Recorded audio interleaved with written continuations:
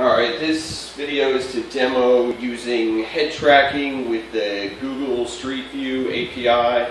The hardware I'm using is the camera from a wiimote. This little I2C camera right here. It's connected to an Arduino, which is wired into this laptop here.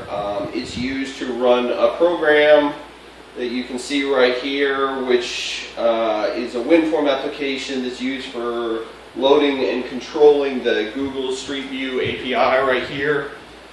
You can see that I'm using the same headset that I was using for the head tracking here, which has got 3 infrared LEDs.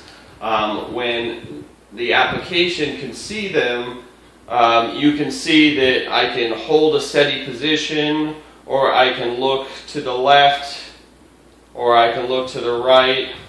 And it's pretty fast tracking, looking up and down, so that I can, look at the view in Street View, and then if I want to look to the right, you can see that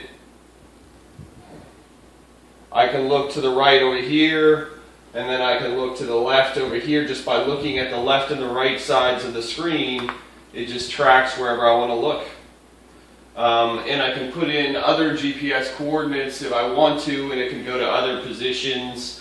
I can actually, if I don't like the angle, because I only got 180 degrees of pan left or right, I can just come over here and decide to switch the direction so I can spin around without moving my head to another direction.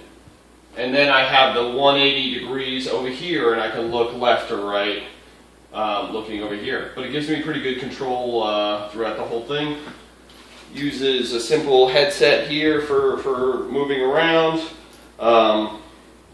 just a couple of LEDs and an Arduino right there. Thanks for watching.